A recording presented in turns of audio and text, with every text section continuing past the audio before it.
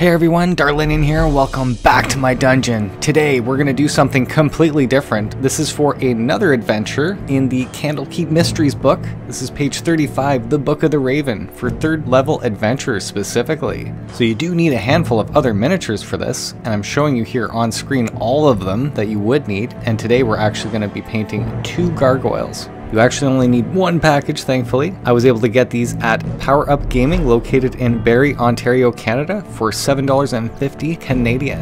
As you can see here, this is the front of the box with the 2 different gargoyles. On the back, this is what I was expecting. The detail, obviously in the miniatures, but the color being one solid stone color. So this could be the easiest miniature we're painting ever. And let's open it up. This does seem to have the 2 black discs. From what I'm hearing, the new miniatures don't include any bases, which really sucks. Oh man, I love that. Always do. Seriously, never disappointed by the detail on these Nolzur miniatures. These are 2 medium creatures. They're not small. From what I read in the monster manual, they're 5 to 7 feet, up to 300 pounds. Awesome, man. And again, in this video, we will be using the latest paint set, the D&D Prismatic paint cases. One of them is the basic starter case and the other the intermediate case. You don't have to get both cases. You can actually just buy these individual paints that we're using today for like $3 or $4 individually if you want to do that. It's just that in these cases you do get a paintbrush included with each one. So the basic comes with the brush round number 1, multi-purpose. In the intermediate case, it comes with the fine detail number 3/0. We just don't have a dry brush in these 2 cases, so I kind of wish they did that. If you end up getting the Army Painter starter brush set, the Nolzur one, it does come with the 3 basic brushes you need, which is the base coat, the detail, and the dry brush. And of course, I say this every video, I do recommend using a gray primer, diluting it with water, but I've been using the Army Painter brush on primer. It's like $4 or $5. You get a large bottle just to speak to this when you're seeing this beside one of the prismatic paint bottles. It'll last you a while, especially when you're diluting it. Again, the paint tacks on a little better, even though they say primed and ready to go. You know, I just feel like I get a better result, and I'm going to show you how we do that. Another thing you'll need is a plate, a palette. I'm using a sushi dish here, and you will need a bowl of water, which I'm getting right now. Boom. See, now I've got my water ready to go. And I say this every time just to get you guys, you know, programmed here was how to do this. Open the bottle, don't shake it, get rid of what's on top, and then I'm going to close the bottle and give it a vigorous shake. And because I was just painting yesterday, this should be pretty good, like good to go after this. Yeah, that looks good immediately. And again, before we begin, I have to promote this awesome paint handle. It's called the Citadel Color Paint Handle. And this is about $10, I want to say, maybe $12. Just to show you here, these open up with 2 springs, and you can fit a regular miniature or a large miniature in here. If your base is glued onto it, that's what those black discs are for, or if you get a clear one. I don't think he'll fit. See the base here? Most of them do. Truly, I can't even have that go around. That's crazy, so I can't use that today. But I do promote you guys getting this. You know, I can see way more when my fingers aren't holding the base of the miniature, covering all the feet in detail. So to prime the miniature, we're just going to use the multi-purpose brush, and if you have any other starter set, it would be the base coat. Wet your brush, and for this, the primer, you do want to keep that water on your brush and then swirl it into your gray primer. We're going to dilute that. Again, we just want a thin coat covering the surface. When you start painting, try and paint from one spot and outwards, constantly trying to smear it as far out, you know, stretch it out, get rid of it from that central spot that you started. That way you're retaining the detail, and make sure not to coat the eyes to the point that you don't see any holes. Even behind the horns here, very easy to miss that, priming that. Still spreading though, see what I mean? Gonna wet the brush, keeping it wet, not worrying about getting rid of the water, and then dabbing it back into that primer, diluting it. Again, starting in one spot, and trying to take away from that area, spreading it away from there. Make sure to get on top here, and little hooks, very easy to miss. We get in there on the base. Okay, I'm gonna let that one dry. Wetting the brush, going back into that primer. Super diluted. Wherever I start, just take from that and go away from it. I go back to the wing to get that paint onto the brush and then spread it over here to a dry spot. That's all we're doing. Okay, I'm gonna let that dry. Wet that brush. Make sure you don't let that gray primer or paint dry on your brush. And then you can use a rag, shirt, whatever it is you want, and just kind of squeeze the water out a bit. Lay it down on your tray, and then let them dry. Look at that detail. Oh, that's awesome. We're going to be using Stonewall Gray.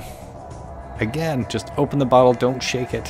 release any liquid, and it should look runny. It is, it's just kind of running out without me squeezing it a little bit. Then you close the bottle, then give it a vigorous shake. Then test it out again. It's just kind of oozing out a bit, and shake it again. I think that's good. We're gonna continue to use the multi-purpose brush. Wetting it, then kind of press the brush gently against the side of the bowl to push the excess water off, because we're not trying to dilute this. And then dab your brush into the paint, starting at the wings. Oh yeah, it looks a little lighter actually, right on the application. Same idea, as you just want to spread it as much as possible without having to go back. Going back to that original wing instead of the palette, and then trying to spread it onto the next wing here. That does look more stone gray for sure. Nice, man, nice. And that will help when we go to do the black tone. It's gonna help that tone punch much better than having that darker gray. All right, gonna let that one dry and go on to number 2. I'm not gonna put gray primer on the base after. I'm just gonna leave it. Nice. Okay, let those two dry. They have just one coat of Stonewall Gray. I feel that's good enough. I really do. You just need to let it dry for a minute or two. We're actually gonna be using the fine detail brush. We're gonna use a wash to accentuate the crevices, make everything pop with a 3D effect essentially. In this set, it gives you the black wash. Unlike the paints, this is more of an effect, so it's not the same consistency. It just feels like water in a bottle, so really you don't have to open it up and release anything. You just shake the bottle. And a small amount, just letting it drool out a bit, and it looks like black water. So using that detail brush, because we don't want anything on that brush. Touch the wash, yep, and then I'm putting it on the palette. That's more like it. So what we're trying to do here is gently touch on the lines right here underneath the wing. I'm going to show you, hopefully, and not put too much on, giving it, there we go, that shadow, just that much. You know, you can barely see it truly, but that's what you want, I think. Then I'm going to go back for more, smear it on my palette a couple times, like 3 times. Then I'm going to go to the second one here, just underneath, just tracing. It's so easy if you just take your time, like that. And it's easier to do, again, with the least amount on, because you're not going to coat it there. Just giving it some dark tone underneath those spines in the wing, if that's what you call them. Really does help, man, make that pop. In here, these lines right here, if I can just touch that, I'm going to try this right now.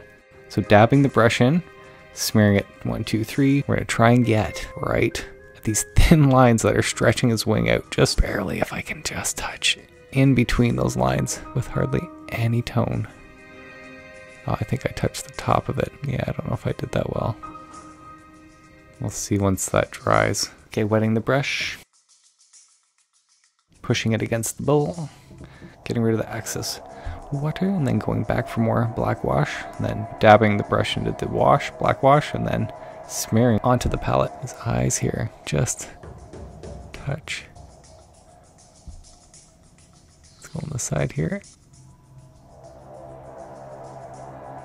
And then the mouth, if I can just get that in. Inside the mouth. And then that little line separating his ear. See how his jaw has a muscle and then it sticks out, protrudes. I want to go along the outside of his jaw if I can, gently. Oh, like that. I don't want to go along the face. See how that face looks like it's 2 pieces? Does that make sense? I don't know if that's meant to be. To me, it looks like the way the mini was built, but I could be wrong. That striation separating the delt. That's just going to accentuate that by touching. Barely. Man, that's amazing. That's what I want for everything, ideally. In here, where his leg, his calves are touching. In here, see what I'm saying? It's like all of the indented spots. You're just making them pop. You know, I'm just tracing those lines with what feels like nothing on my brush, but no, it's showing. You can see that, I hope. The side of the quad. Repeatedly going over it. Again, nothing on my brush still, but it doesn't make the solid black line. It just looks so faint. So good. Oh, that's awesome for me. And then around his neck.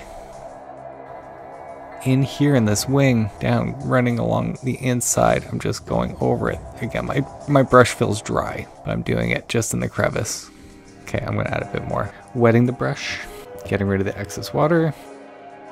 And back into the black wash, swirl it around, and then streak your palette like 4 or 5 times. 1, 2, 3, 4, 5. Right on the kneecap there, it goes in a bit. Inside here between the arm and the leg. Same here, between the arm and the leg, separating the two. Wow, I love the washes so much. Oh, that is cool. So glad that the prismatic paints came with them in their cases. Wetting the brush, going in, swirling around, streaking that plate 7 times, I'm gonna say, because it seems to be good for me. See that middle spine? Right there, down the middle. Oh, let's go. Yes, with nothing on the brush, it just works so well. In between the wing and the body, right here, where this wing, you can see what I'm saying, I hope now. It's all of those spots where it goes indented, but try and trace so lightly. Man, that makes that punch so cool. Oh, man, that is just awesome. All right, going back for a bit more black. The backs of the wings, same what we did on the front, just tracing gently. The lighter the better. See those lines right here? You can catch those just ever so lightly, like that. Back for more, streaking like 7 to 10 times. Better to have nothing on there and having to go back instead of overloading it. These lines right in here, same idea on this side. Grazing that. Down here, there's a line here.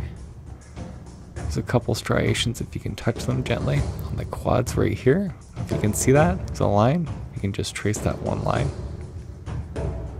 And the shin. You'll see it on your mini. It's probably hard to see on mine here. Alright, see in the butt and where the tail joins to the butt cheeks here? The tail, the outer part of it. To accentuate the cheeks. Dabbing it back into the black wash. Again, about 7 or more times. Alright, see where I'm just going along the base of the tail here, like a bracket. Let's go with the feet. So I'm just trying to trace in between the toes. It's like little dots. Just in between, that's it. Not on top. Nice. Okay, same thing. We're gonna do this to the next guy. Wet that brush. Using the black wash, it's still on the palette. Don't forget, get rid of most of it on your brush. On the outer edge here, trying to trace. Oh, I'm shaky there. On this one now too. See even these lines here on the inner part of the wing, you can touch that as well. Just a couple times. Here, the indents. If you do it too much everywhere, you might lose that effect. Back to the black wash, getting rid of most of it. 6-7 times off the brush. Now I'm gonna do the side of his arm here, the striation. The shoulder, then going around the bicep, around the forearm. The chest area. I don't know if I did it to the other guy. I will now. Underneath the pecs. Yeah, wicked. I'm gonna try the other side of the arms here. Same idea. The mouth. Now trying his eyes, seeing if I can get anything there. I still haven't gone. Put more in. Yeah, it's catching. That's awesome. There. And the horns. I didn't do that to the other. Underneath. Trying to go around the spine edges. Underneath that crevice where he's squatting. I want it to be only in the crevices, man. Truly. Wow. I'm gonna try and get in there like a needle. Oh, it's a tricky angle. Now I'm gonna go horizontal. You know, just getting those crevices, man.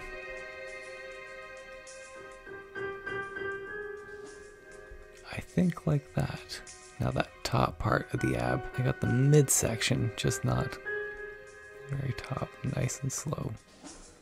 Going back for more, black wash on the palette. All of those subtle lines in there. Ready? I'm looking through the camera here just to see if anything happens. Does it add any tone? I'm just now smudging it, just touching, I mean grazing. I do not even want to add more than that.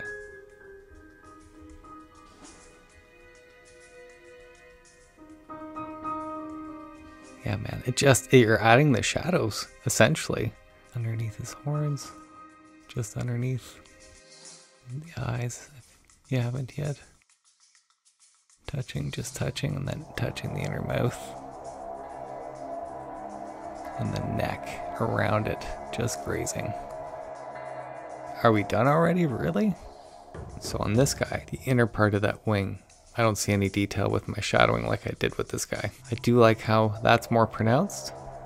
This one's a little too fine, but it does work. You can see it more on the camera than what's in front of me. It makes those wings punch, man. Let's say you get so much black all over his face and it looks like a big blob. you would just get the dry brush from one of the starter sets. The Army Painter, for instance, had one.